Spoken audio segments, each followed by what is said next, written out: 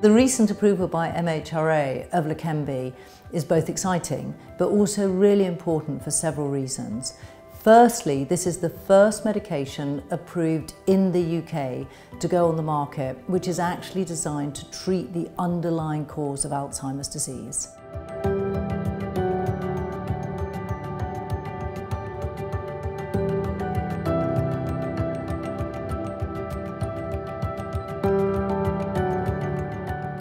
It took me a little while to acknowledge that I was doing things in an incorrect way. I would get slightly lost or forget where I'd been or what I'd done, and that gradually got worse.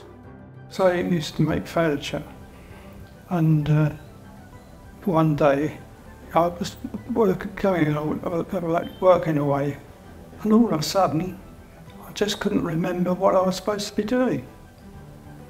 Literally, just like that, I couldn't remember, and I thought, this is not right. I was still driving. I probably, at that stage, I shouldn't have been maybe, but I would get lost quite easily on a journey home, for example, where I'd done 1,000 times, and suddenly I'm in a different little town. How did I get here? And it was really worrying me. I stopped driving. It just frightened me a bit. The way it works, it's a monoclonal antibody, and it removes the abnormal levels of toxic amyloid protein in the brain, thereby protecting the brain cells from further destruction from this toxic protein. And the most important thing is that it has been demonstrated in the big international clinical trial that removal of this amyloid protein correlates with slowing a progression of disease and symptoms. We are particularly excited because we have had patients with us at Cognition Health who've been taking this medication over the last 4 years, and these individuals actually joined the clinical trial, in fact during lockdown in 2020, and they are still taking the medication. Cognition Health were very sympathetic, and they met David, and luckily it's like a miracle for us 4 years ago that they accepted David onto the trial. When I first joined onto the trial, I wasn't totally confident about what was going to happen. My expectations initially weren't very high. It's one of those things, you know, you think, well, what can they do for me? But as time went on, I became a little bit more confident about what was happening to me and why, and they explained it to me all the time, and it was very good. They're very thorough in making sure that you're comfortable with what's happening, and they'll answer any questions you may ask them. So it wasn't a sort of case of being brushed off. Next, please, you know, they would spend a little bit of time with you, and still do that, you know. So if I have any worries, I'm quite confident to talk to them about it. Why am I doing this? What's happened? Which is a great thing, yeah.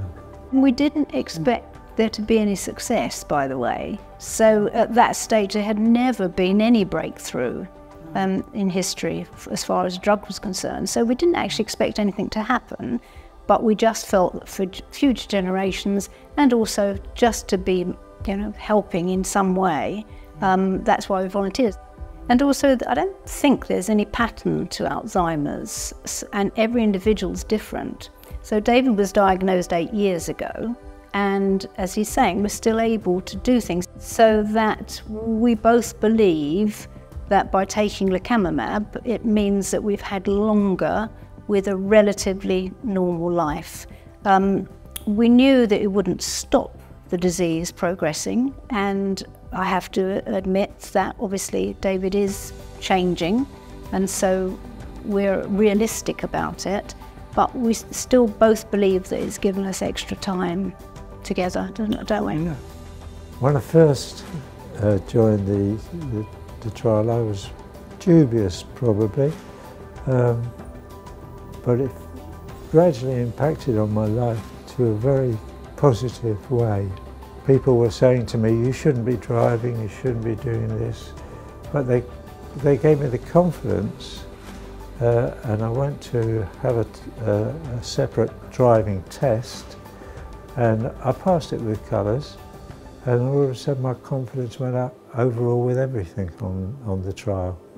They're really dealing with a life that was drifting away, and they were pulling it back, or helping me to pull it back maybe. Yeah. David's taken the drug extremely well. He hasn't had any of the common side effects, so we're very lucky. It all helps, you know, and but it's in a stage where, as I say, I can still do all the things that I want to do. Things have gradually cleared up in my head, to the point where I'm now looking after myself completely, daily. I do my own shopping, deal with my own food, my own laundry, everything.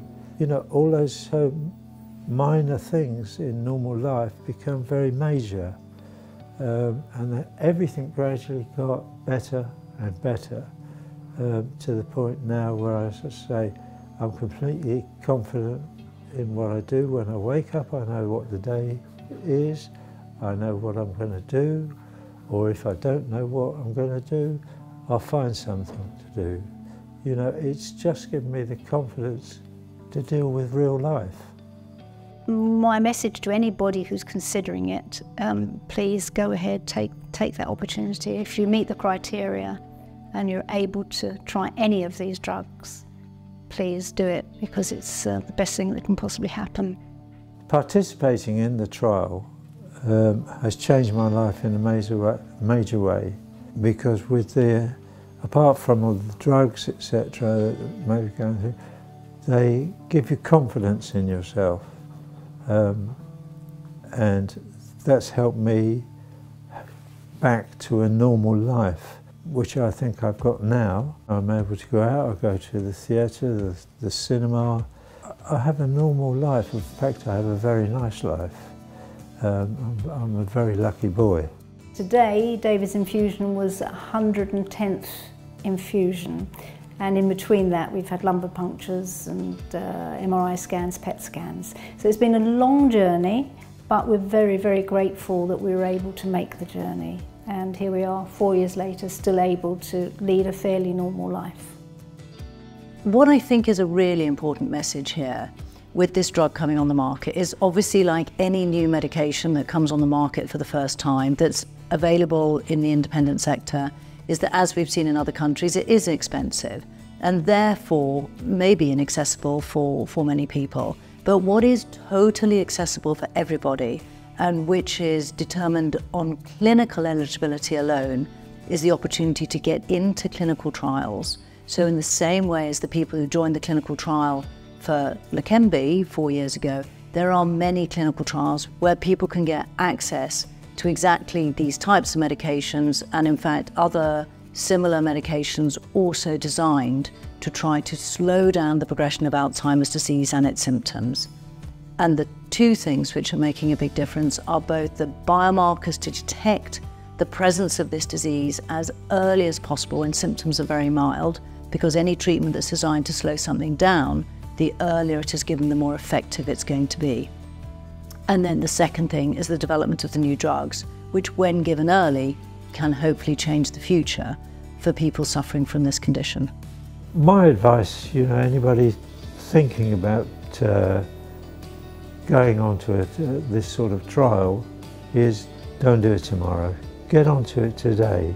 The sooner you get onto it, the sooner you'll get help from them, and they'll take you under their wing and give you the confidence that you need to also help to get you through this problem.